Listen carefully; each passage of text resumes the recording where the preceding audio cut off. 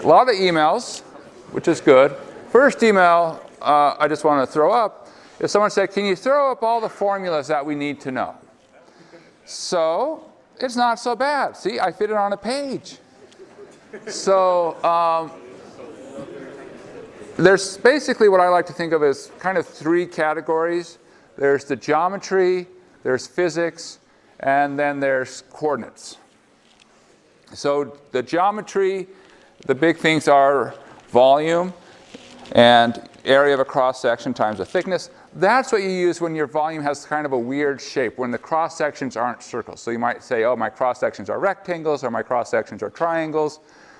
Then you say, all right, let me figure out the area of each cross-section multiplied by thickness. You have the washer method, when your cross-sections look like washers. So it's a big circle minus a little circle. Make sure you figure out what are your radii. You have the shell method. So those are if your little pieces look like tin cans. That's the shell method. You have surface area. And if you memorize it this way, it's very flexible. Integral a to b, 2 pi radius length. And the radius is from the part where you're spinning to where you're spinning around. So every time we talk about radius, it's where is the curve to where you spin around. Now you want to be careful with radius, because radius is a measurement, which means that radius should always be positive. So make sure when you set up your radius, it's a positive value. In general, when you get something out for volume or surface area or for length, if you get a negative answer out, don't just circle it and say, cool, I found the answer, and move on. You've made a mistake somewhere. You've been given a gift, a chance to go back and correct your mistake. So figure out where your mistake is. For length, there's actually 3 length formulas. So you should probably know them all. So there's length of a curve y equals f of x, the square root of 1 plus f prime of x squared dx. There's the parametric length, square root of x prime squared plus y prime squared dt. And then there's the polar length, f squared plus f prime squared. I'll jump over here to this side. This is coordinates. Obviously, I did not plan well, because you can see it's kind of smooshed in. But for parametric, know what parametric curves are. It's basically the idea is you're plotting x of t, y of t. The two sort of big ideas, other than the fact that we can apply geometry problems and physics problems, once you understand how the pieces of these things fit in, really using them with parametric is straightforward. There's no big surprises. About the only thing that doesn't fit in is make sure you know how to find the slope of a tangent line, and in general, how to find a tangent line. So the slope of a tangent line, that's your derivative, change in y over change in x. So change in y is your y prime, change in x is your x prime. And if you can remember that, that's the hard part to finding the slope of a tangent line, because once you have your slope, points jump out because they're your x and y, and life is good. Polar, x equals r cosine theta, y equals r sine theta. That's your conversion tool. You also have x squared plus y squared equals r squared. And then, as I know it's a little bit smushed, I'm sorry, area equals, and that's supposed to say a half right there, outer radius squared minus inner radius squared. Make sure you know your trig identities, and in particular power reduction. Now for physics, there's kind of 2 big ideas. And since we're between friends here, we're all friends here, I will tell you that some of the faculty that write this exam are not fans of this part.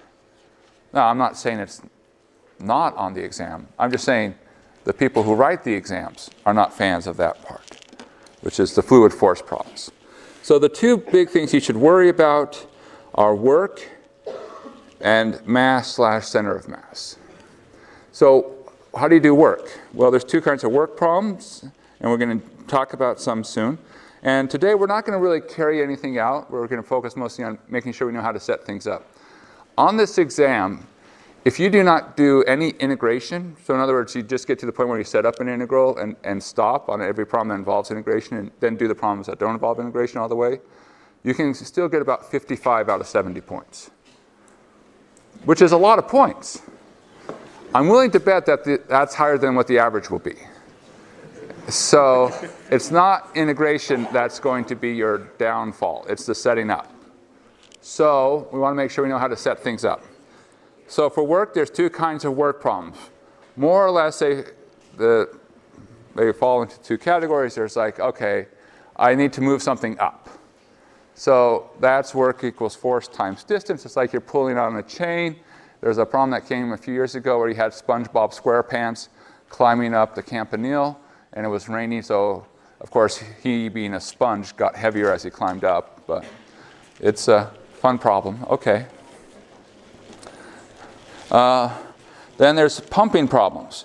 So pumping problems, well, you sort of say, look, I'm moving something a distance, and then so you have distance, and then the rest of it is a force. So you have a density and a volume, which comes from area and thickness. And we'll talk about some pumping problems in a few minutes to demonstrate. For mass, someone said, well, can you run through all the different variations? There's really just two. There's one-dimensional, there's two-dimensional. So the different variations are, if it's one-dimensional, it's density times length. Now where does that apply? Well, it applies if you have a rod, or it even applies if you have a curve, because you can talk about on the curve, I assign a mass to every point. So what happens if it's a curve? Well, if it's a curve, you just pick the right length formula, wherever it is, and that's what goes there. So it's either square root of x prime squared plus y prime squared dt, or maybe it's this term, or maybe it's that term, and then you have your density. For 2D, it's mass is density times height times width. And we'll go through some examples. In fact, I would say that mass is probably the biggest question people had in the emails that were sent. For moment, it's the same formulas for mass with one extra piece. You throw in a distance. And it's a distance to what? Well, it depends, moment with respect to what? Because when we talk about moment, a moment is always with respect to a location. So generally we talk about the origin if we are a one-dimensional thing, but we could talk about with respect to the x-axis or with respect to the y-axis. So generally this distance is going to be x or y. In theory, you could talk about the moment with respect to anything. So you could talk about the moment with respect to the line x equals 1, but we never do that. We always do things with respect to an axis. And then once you can find your moment, you can talk about your center of mass. You take... for your x-coordinate, you take the moment with respect to the y-axis divided by your mass. For the y-coordinate, you take the moment with respect to the x-axis divided by your mass. And remember symmetry. If you have symmetry, that cuts your work down. So symmetry means your shape is symmetric, your density is symmetric. And the center of mass always has to lie on any line of symmetry. So that's it. That's your formulas you need to know. Any questions about these before we jump into problems? All right. Good. Well, that's not so bad. We can learn all that. Okay. So the most popular question I got. Spring 19, number 4. So find the center of mass of a thin plate bounded by the parabola x equals y squared minus y and the line x equals y if the plate has uniform density delta equals 2. And there's a picture. By the way, this exam is loaded with pictures. If we had a problem where we thought the picture will help you understand the problem, the picture's been provided. Some of them are pretty nice pictures too. I'm kind of proud of some of the pictures there. So, anticipate there being pictures. All right, so here's the picture we have. X equals y squared minus y, x equals y. And we have uniform density. Now, you may not have uniform density. You may have some density which depends on x, or you could have a density which depends on y.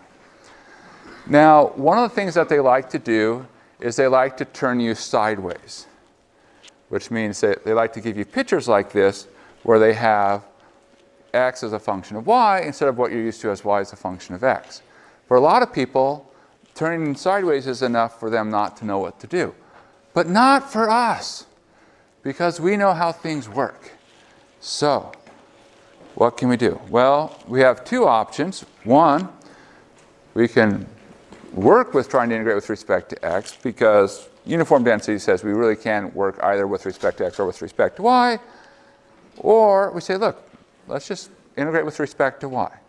Because there's nothing in the mass formulas that we talked about that requires us to have something where we integrate with respect to x. So let's talk about the formulas. Now, for this problem, you need to do 3 integrals. Mass, moment with respect to x, and moment with respect to y. And the reason you have to do all 3, we don't have any symmetry to save us. If we had symmetry, we can usually knock one out. But this one, we get to do all 3. Ah, good times, good times. This was back in the days when the exams, I think, were slightly longer. We cut them down by 15 minutes, so now we probably would use symmetry more often. So let's just work through it. So we're going to integrate with respect to y. And that's just because it's convenient because the curves are described as functions of y. If our density was a function of y, we'd have to integrate with respect to y. We wouldn't have a choice. All right, so what do we do? Well, so the basic idea is we just think of a little tiny piece. So if I'm integrating with respect to y, my little tiny pieces look like thin horizontal rectangles. All right, well, good. So let's talk mass. So the formula for mass, it's integral a to b, and its density. Let's see what I wrote down. What did I write down? Height, width. Well, I'll say width, height. Okay. And now we just say, well, what is each piece? Well, first off, you get your bounds. The bounds come from intersection points. If you don't know what the intersection points are, you set the curves equal to each other. When does y squared minus y equal y? Well, that's the same as y squared minus 2y equals 0, which is y times y minus 2 equals 0, which says that the intersections happen at y equals 0 and y equals 2. So bounds are 0 to 2. The density, what is it? It's 2. The width, well, that's the length between the two curves. So you always take larger value minus smaller value. So right is the larger value, left is the smaller value. Right minus left. So y and subtract y squared minus y. What's the height? That's the little thickness, dy. Then the integral itself is not so bad. Okay, so off we go with that integral. All right, let's do the moment. Well, moment with respect to x. So the only thing that happens with the moment with respect to x is we have this extra distance term. Everything else is the same. So, my apologies, I keep writing stuff down. So the bounds are the same. This last part is the same, so there's still a 2. There's a y minus y squared minus y dy. We just need to figure out the right distance. So think of it as the middle of the rectangle is the center of that mass. And we say, okay, how far is it down to the x-axis? Well, I'm asking the question. You know I have to do it for our last time together for a while. We got to, okay, all right. Y, all right, good. Got to leave on a high note. Okay, so the distance is y. M sub y, well, again, all these other pieces are the same.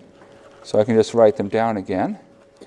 And now the question is, what goes here? Well, what's the distance to the y-axis? It would be, normally we call it x. Of course, we have to write everything in terms of y because we're integrating with respect to y. So what do we write it as? Well, so this point is the halfway point between the two curves. If I want to find the halfway point between two curves, what do I need to do? I add the two curves. If I add these two together, what do I get? I get y squared, and then I divide by 2. And now that's my integral. And so these are the setups. So we're not going to do the computations. We'll just do the setups here. Now you might say, wait a second, you flipped it, because normally shouldn't it be the m sub x which has has that, like, you know, you add and divide by 2? Well, that's if you're integrating with respect to x. Just be careful. Think about what you're doing. And always, always, for every problem, whenever there's an integral involved, just think about what happens to one little piece. Because if I understand one little piece, I understand it all. Okay. So this is another question people asked.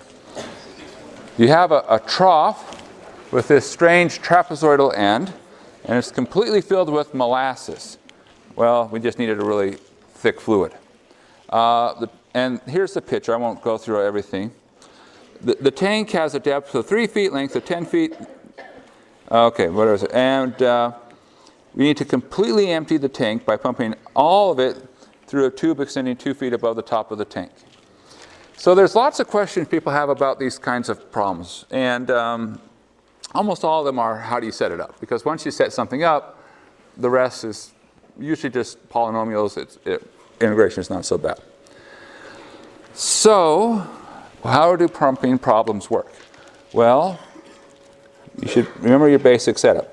A to B, you have a distance. That's how far you have to move the fluid. Then you have a density, how much the fluid weighs per cubic foot.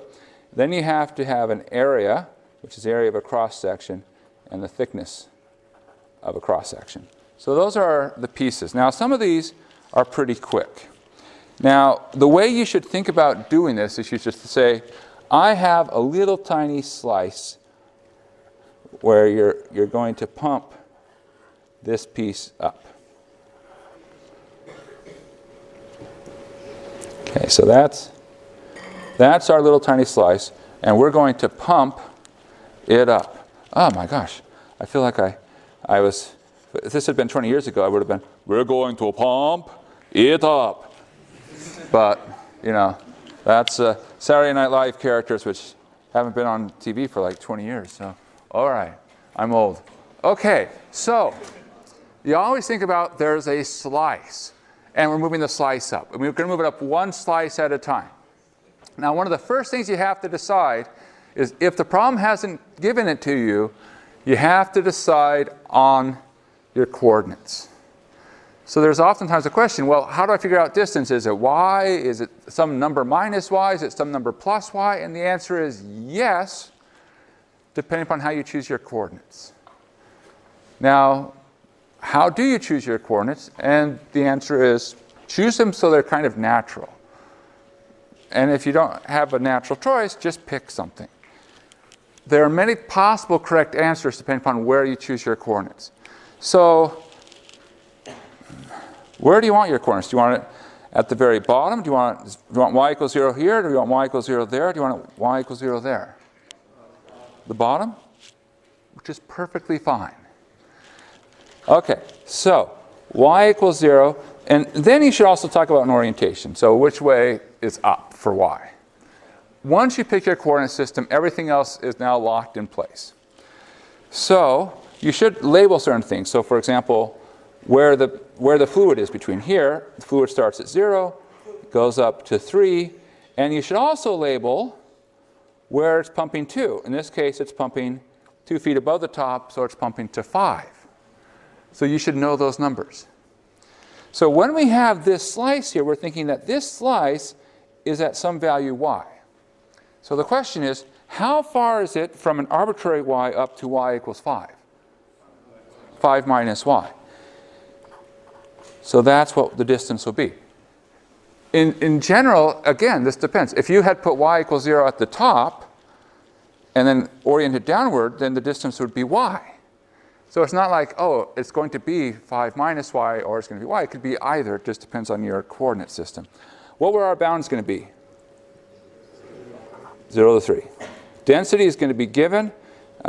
We did once have an exam a long, long time ago, back in the old days where density varied, but almost always it's a constant. The thickness, that's just sort of the small change here on the side, up and down. That's your dy. So almost always the hardest part about this is after you've chosen your coordinate system and you've paid attention is how do you handle area? And the way you handle area, it varies a little bit. It varies from problem to problem. But you just sort of think about what's the shape. So looking at this picture, what's the shape? It's rectangle. So you're like, oh, rectangle. So you have two sides. And one side is going to be super easy. This side, it's going to be 10. It's always 10. So it's 10 times something. Now this side varies. Now you have to be careful. So you want to think about, okay, how does it vary? Well, we know at y equals 0, it should be 2 feet here. And at y equals 3, it should be 3 feet. And if we look at the picture, it should grow at a constant rate because these are nice straight lines. So it's going to grow at a nice constant rate. So you can even just sort of do a quick sketch. So here I'll have y, here I'll have my width. So I could say at 0 it's 2 feet, and at 3 it's 3 feet. Well, it's a line. What's the intercept? 2. So the width is 2 plus. And now, what's the slope? Now I go up by 1 when I go over by 3. So 1/3. 2 plus 1/3 y. That is what goes here. Now, you should check your work. And the way you check your work is you just say, let me try some special cases. So for instance, let's try the bottom. The bottom of the trough corresponds to y equals 0. Am I getting the right numbers? Is my area 20 when y equals 0? Yeah. Try the top. Y equals 3. Is my area 30? Yeah, because you get 2 plus 1. And so if you're not sure about it, just check a couple of values and see if that works out. Okay, so then from here, it's just computation. Now, since pumping problems are so nice, there's also another pumping problem. So here you have a fluid. It looks like maybe Pepto-Bismol color.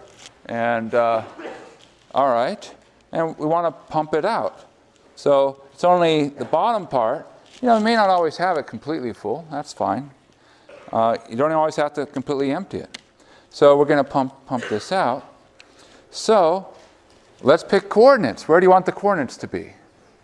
Well, of course, where do you want 0? Bottom, top, bottom? That's fine. And you can always pick coordinates for whatever you want. Just pick the ones that are most convenient. So y equals 0, and I'm going to orient up. So the water level here is 6. Here is 10. And I need to pump to the top of the tank. So the tank top is at 10. So we have the same formula, and so we can actually start sort of reading off what the pieces are. So for us, let's go through this. We can do this really quick. Integral from a to b. What are a and b? 0 to 6. Because you go, a and b are where the fluid is. Not where the tank is, where the fluid is. Okay. Now, we think about, we have a small slice here. So here's our small slice at y. How far do we have to go to get to where we pump out? 10 minus y. Because we need to get it to 10, and this is at y, so 10 minus y. And if you're not sure about that formula, again, check, okay, how far do I have to go from the bottom? How far do I have to go from the top? And just make sure it works. Density will be given in our problem. Just look for that pounds per cubic foot number. So that's 50. The thickness is your dy, which means the area. Again, area is the hard part. So look at your cross section. What do you see? Circle.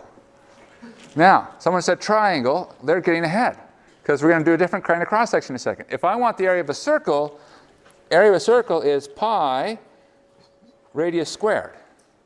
So I just need to figure out what the radius is. Now, how do I figure that out? There's a couple of ways, but what I like to do is I like to do a slice. Now, when you have a cone, you do a slice. Lo and behold, what you see is a triangle. So here I have y equals 0. Here I have, now you could do your slice at y equals 10, or you could do it at y equals 6. The reason I choose y equals 10 is that I have this measurement here. So this is 6 across. And then here I have some small depth. Now, I just need to label things. I can, for instance, I can cut this in half. Half of the top would be 3. This length would be our radius that we're after. We don't know what it is yet.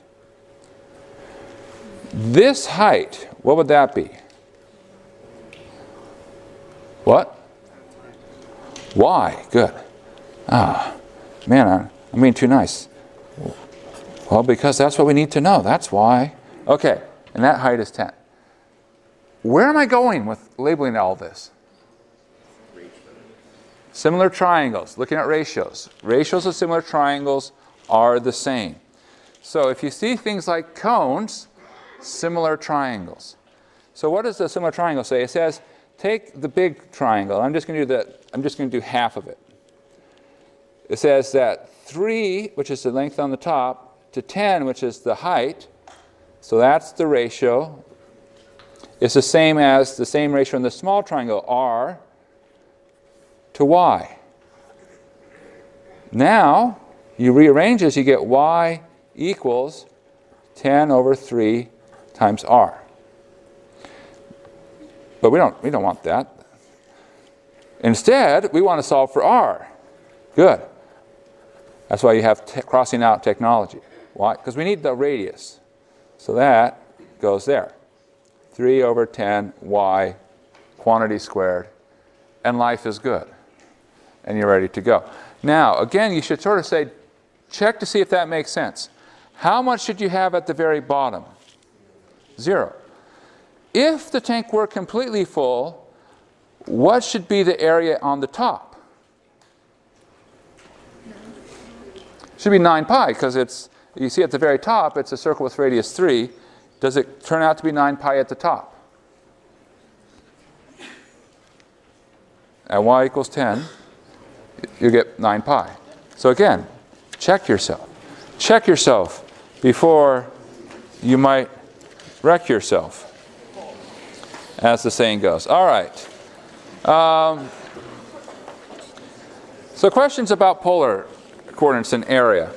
Now, so there were two specific questions. And looking at this, you might have a third specific question saying, can we get that?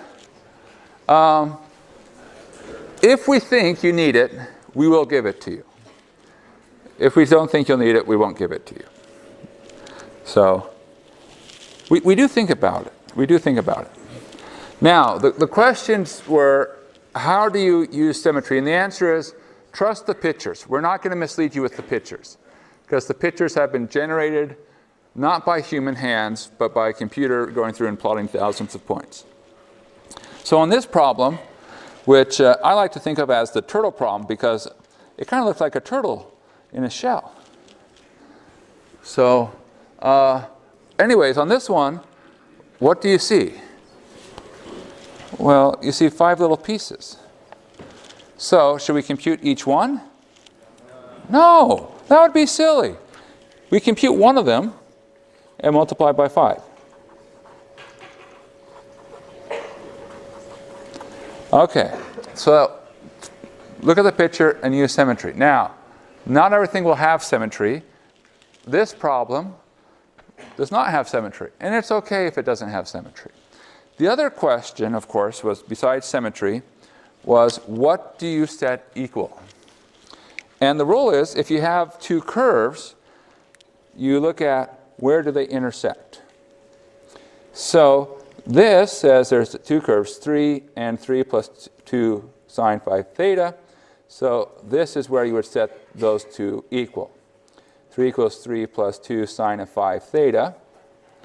And here you see that, lo and behold, the 3's cancel. You can divide by 2. It's the same as saying sine of phi theta equals 0.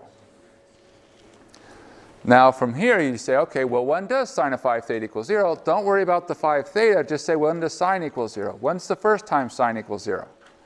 0. When's the next time it equals 0? Pi. So 0 and pi. So that's the input to sine. So your input is phi theta. Phi theta equals 0 or pi. So that says theta is 0 or pi fifths. And now you have your angles. So there's 0. And there's your pi fifths. And there are your bounds. And you're ready to go. Your outer radius, trust the picture. And in this case, it's the 3 plus 2 sine phi theta. The inner radius is 3. Now here, it's slightly more interesting. Again, you have the two curves. You set the two curves equal to each other. So square root of 2 sine theta cosine theta equals cosine theta. All right. Well, when do these intersect? Well, what do you want to do?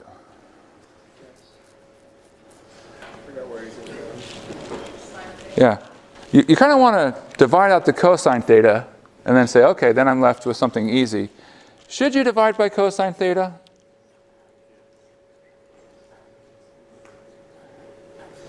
You're probably saying, I'm guessing not, because you're not doing that.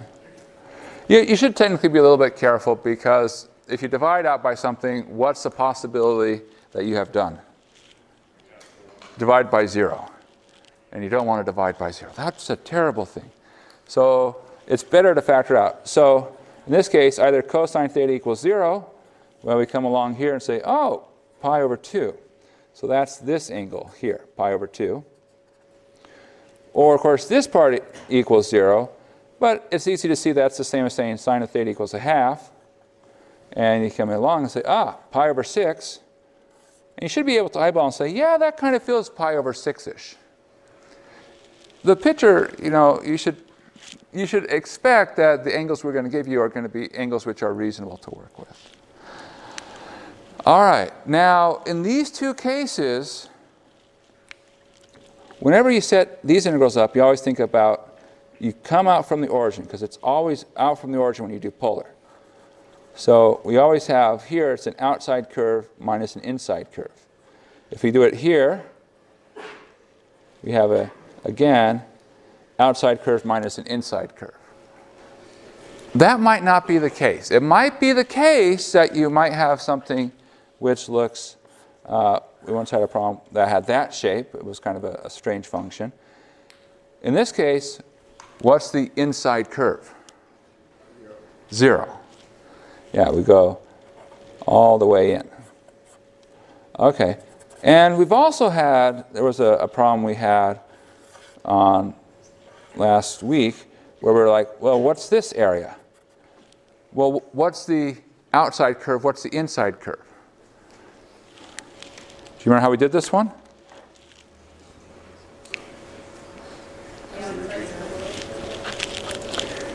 Well, the answer is we split into parts. We said, look, one part, the outside curve, is this, and then in the other part, I can find a slightly different shade of red, the outside curve is the other one. So be prepared. We might do that. So just be flexible. Be flexible.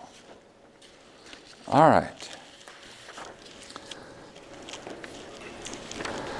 So we won't go through and do the whole thing here, but ball 18, number 1. There was a question. Why did you do, the way the email was phrased, why did you do the washer with respect to x in part B, but when you did it with respect to x, it was a shell? And the answer is that this one is really testing you on, can you set up your integrals? So the thing is, you want to think about how you set your integrals up. So one of them, you want to do it around the x-axis. The other one, you want to do it around the line x equals minus 2. So those are our two axes that we're spinning around. So you have to think about what method you're using. Now for us, we say, let's suppose we were going to do integration with respect to x. if we were integrating with respect to x, that says our slices tend to look like this. A small change in x, so it's a tall, skinny piece. If we spin this around the x-axis, what shape are we forming?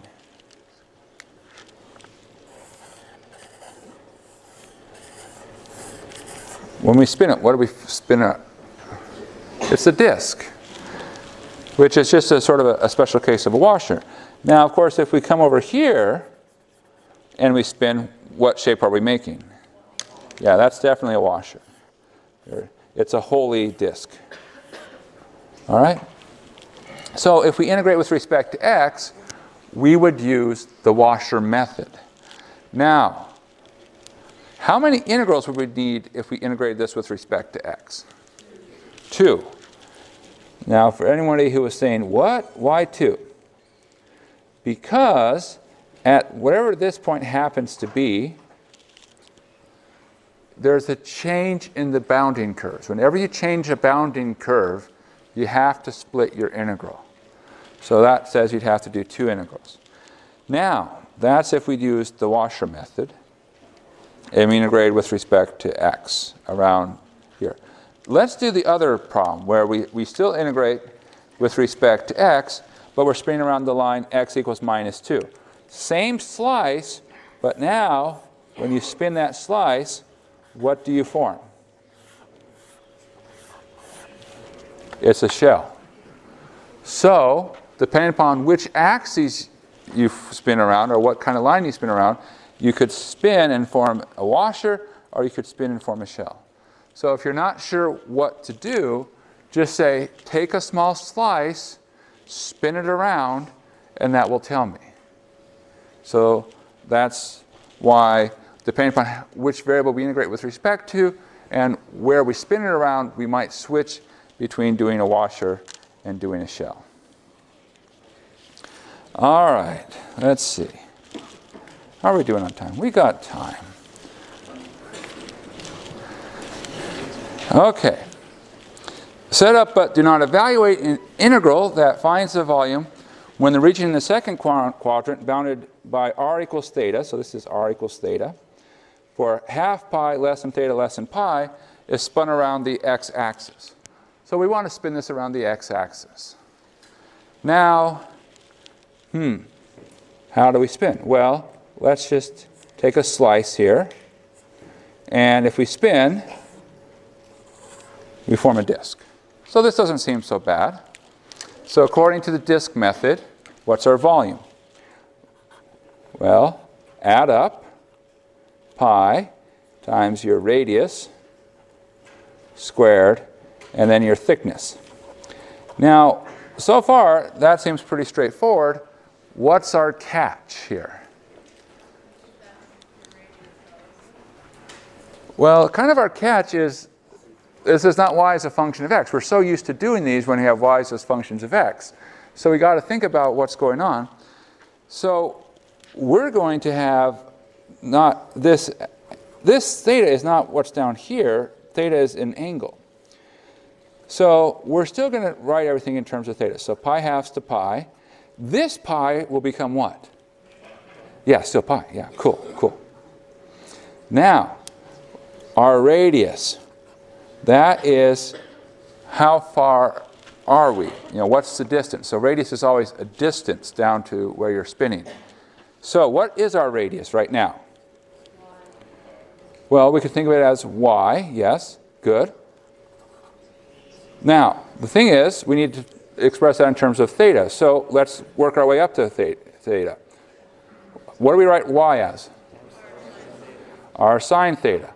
Again, we're closer, but we still have an r. So what does that become? Theta sine theta. So this would become theta sine theta squared. We're still not done because we have a thickness. That is how much did we change in x. So this would be like our dx because it's a small bit of x. So let's talk about x. What would x be? Theta would be, x would be theta cosine theta. So what would dx be? Yeah, we can talk about, you know, x prime, which would be negative theta sine theta plus cosine theta. Okay, so that's our change in x. Times a small change in theta, right? D theta. That's how much x changes by. Is that what goes there? And why not? The problem is it's going the wrong direction. As your theta, as you have theta move, it's spinning it out that way. So what's happening is that your thickness is not just your change in x, because your change in x currently it's decreasing as you change x. The thickness should be a positive value. So what do we need to do to correct it? Yeah, multiply by a negative. So it's really theta sine theta minus cosine theta d theta. And now that's the setup. And we're done.